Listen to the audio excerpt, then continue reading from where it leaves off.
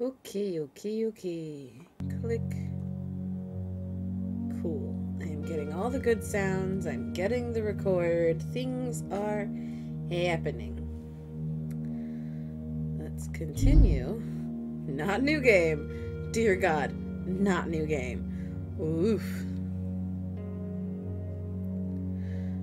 Oh no, it's not responding.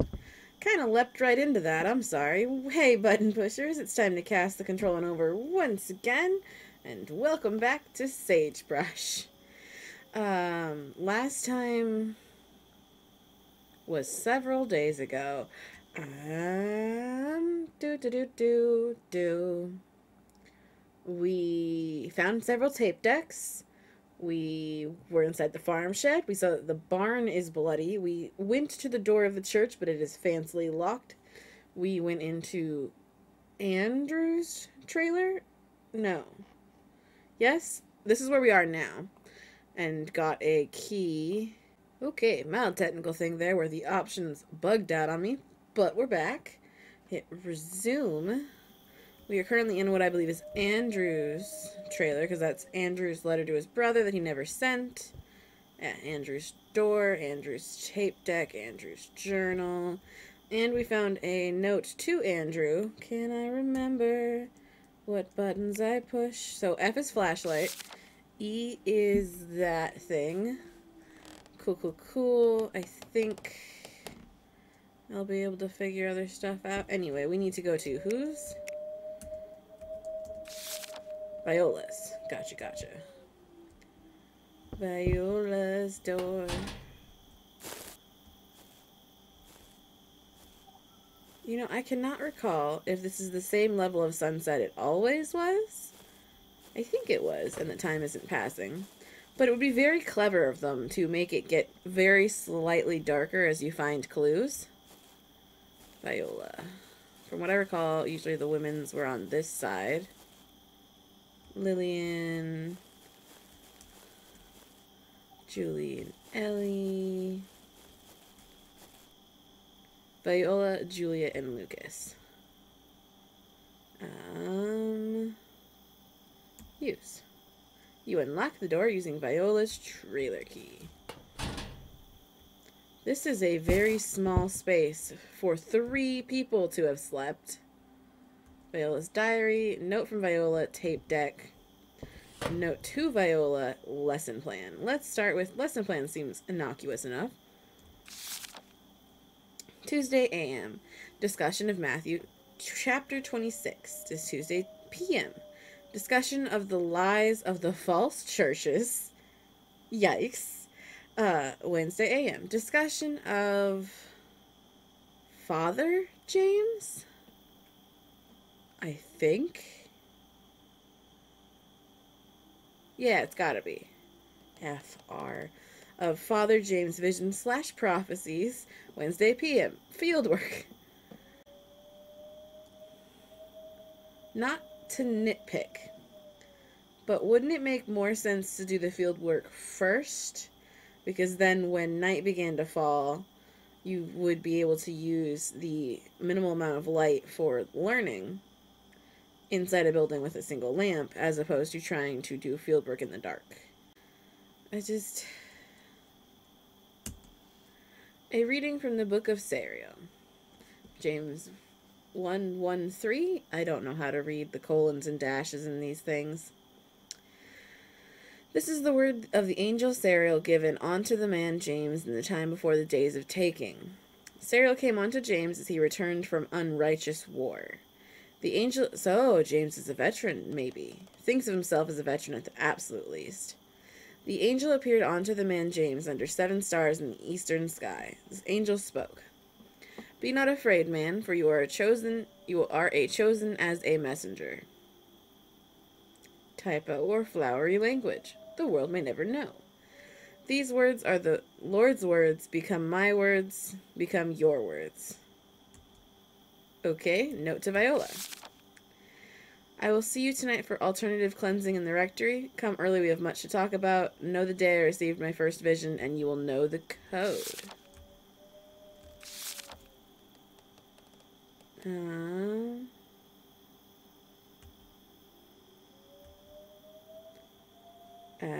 don't know the day he received his first vision. I suppose we will have to find that out. Note from Viola. Lillian, forgive me if I am speaking too freely, but I care deeply about you and I worry you are having doubts about the Father and his teachings. You're young, Lily. I understand where you're coming from, believe me, but as someone with a lot more life experience, let me tell you that you have nothing to doubt. Father James is a prophet of the Lord, and I can say so with confidence because I'm old, I guess, is her logic. He speaks the true word. If you need proof, just look at his prophecies that have come true. But more than that, if you pray and listen quietly, you will feel in your very soul the truth of his teachings. Yikes. I am here for you if you need to talk. Yours in Christ's love, Viola. Cool diary.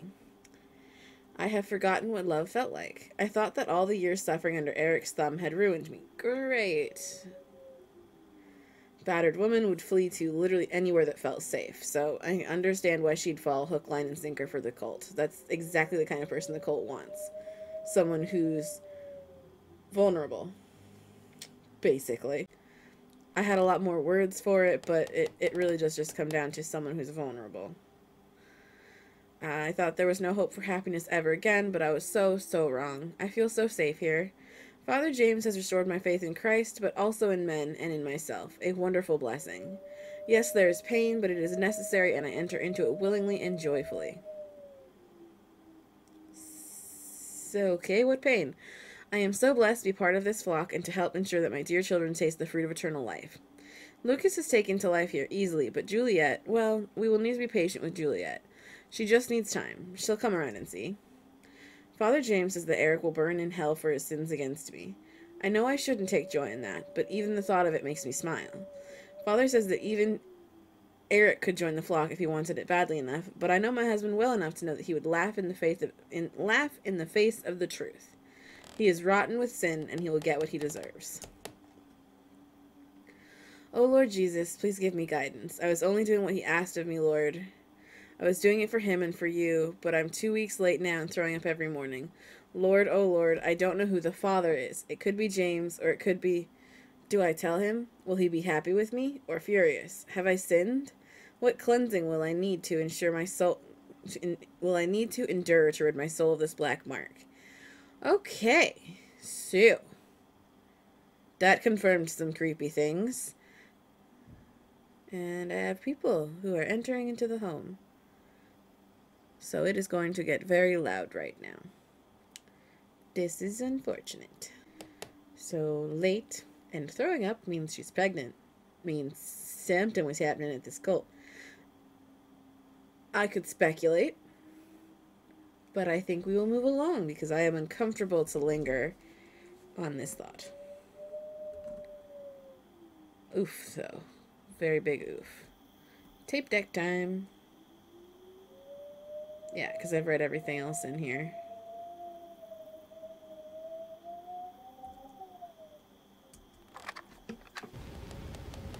We were chosen, all of us, by the Lord. Do you know how good that feels? To be chosen? I hope you do. It's a feeling we all need in our lives. And on top of that, Father James took a special interest in me. He said he felt spiritually invigorated by my presence, and often called me to the Rectory to spend time with him. Wonder what that means. Not dumb, I knew, but I didn't care. I was so honored to be his chosen. Well, let's just hit map.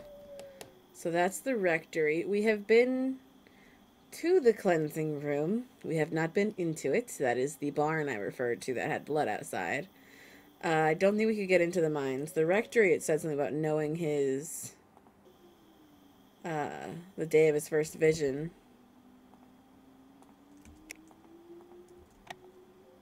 Yeah, that's much smarter.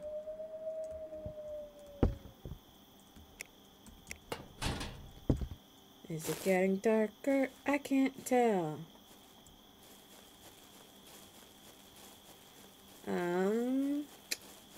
I'm going to head to the Rectory and see if I need to know the numbers or if it will just tell me. Hello, schoolhouse. You might have the information I need about the first vision, actually. So I'm going to peek in here, and if I find it, I'll let you know. And if I don't, we'll see when I exit the door. Okay, I found a calendar that says June 3rd is the Feast of the First Revelation. I'm going to assume that's what it means. So June 3rd.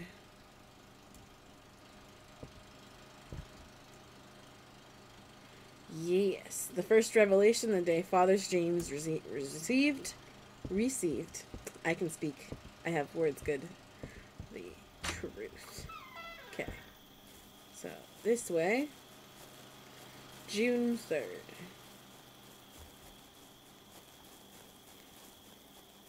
So, June should be 6 because it comes after May. So, 6-3. 0, 6, 0, 3. The padlock clicks open and slips easily off the gate.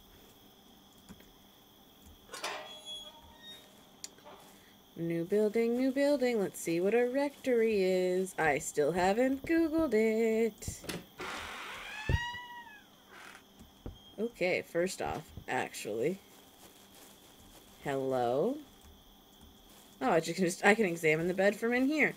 I don't like knowing that there's a bed in there. I'm also not seeing a generator.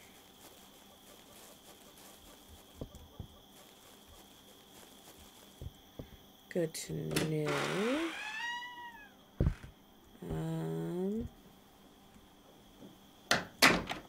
Oh, this one just worked. Okay. You take a book off the shelf.